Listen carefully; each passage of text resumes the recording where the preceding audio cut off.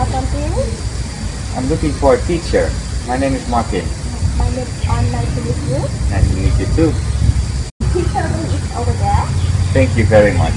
You're welcome.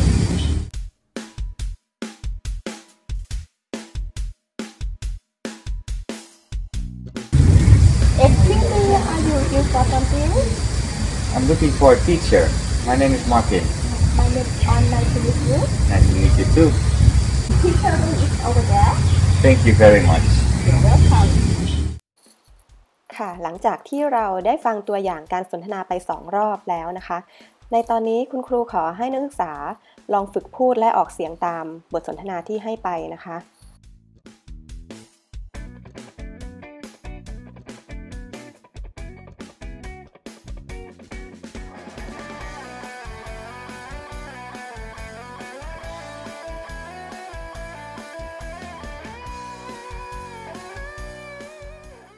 ในการทักทายเมื่อพบกันครั้งแรกกับบุคคลที่เราไม่รู้จักคุ้นเคยหรือเพิ่งพบกันนะคะโดยส่วนมากแล้วเราจะใช้ประโยคดังต่อไปนี้ค่ะ How do you do?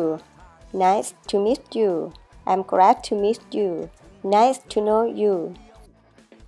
คำว่า How do you do เรามักจะใช้กับคนที่เรารู้จักกันเป็นครั้งแรกหรือไม่คุ้นเคยกันนะคะประโยคนี้มีความหมายเหมือนกับคำว่าสวัสดีค่ะแต่ไม่ต้องการคำตอบผู้กล่าวตอบจึงใช้ประโยค How do you do ตอบกลับเช่นเดียวกันค่ะค่ะยังไงก็ลองฝึกกันดูนะคะแล้วพบกันใหม่ในคลิปถัดไปค่ะสวัสดีค่ะ